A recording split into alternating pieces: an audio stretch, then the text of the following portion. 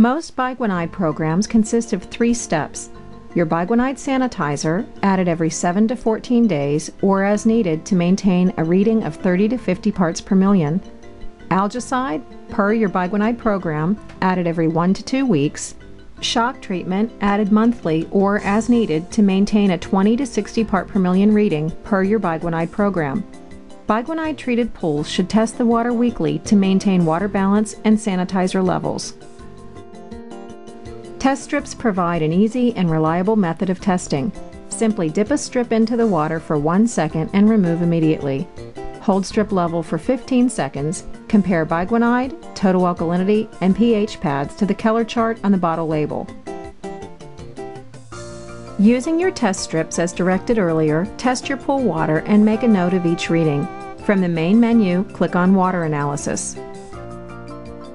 Simply enter your test results and TestMate will analyze and recommend any needed chemicals with the proper dosages for your pool.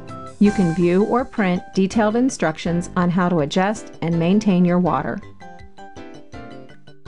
Proper circulation and filter maintenance is especially important in your Biguanide treated pool. To enjoy all of the benefits that your Biguanide program has to offer, be sure to follow the manufacturer's instructions for filter run times and filter cleaning. Run your filter 12 hours daily, ideally 24 hours a day. Chemically clean your filter using the appropriate filter cleaner a minimum of twice a season, ideally every 4 to 6 weeks.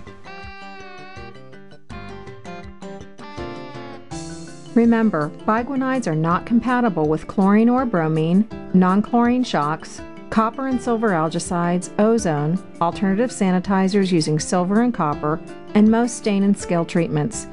Once you begin a Biguanide program, you must stay committed to the products in that program or follow a conversion plan to prepare the water if another sanitizer program is to be used.